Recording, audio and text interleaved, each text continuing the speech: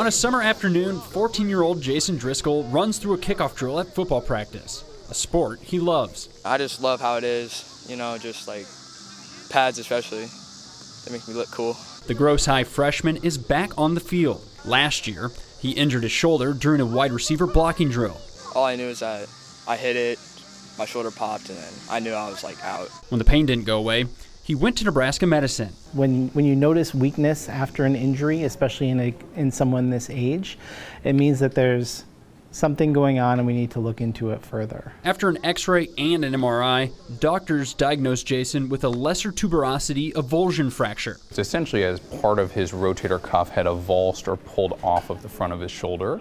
And that happens to be both a really, really rare injury in young kids, but also a very important muscle tendon that you really need to have intact for a normal shoulder. Having surgery for this type of injury is rare for a teenager.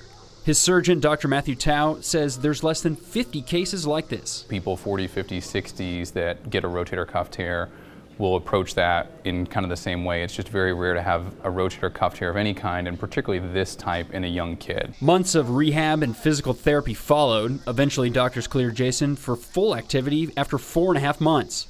Now he's back in pads and ready to play. He really shouldn't have any limitations or issues with his shoulder going forward. He can do whatever he wants with it. I don't anticipate day-to-day it would bother him. I don't think it'll limit him from anything he wants to do, either recreationally, athletically, or otherwise in his life. I have good range of motion. Feels good to get back to the game because I missed it. Now, Nebraska Medicine doctors say the diagnosis of Jason's injury was critical and can easily be missed.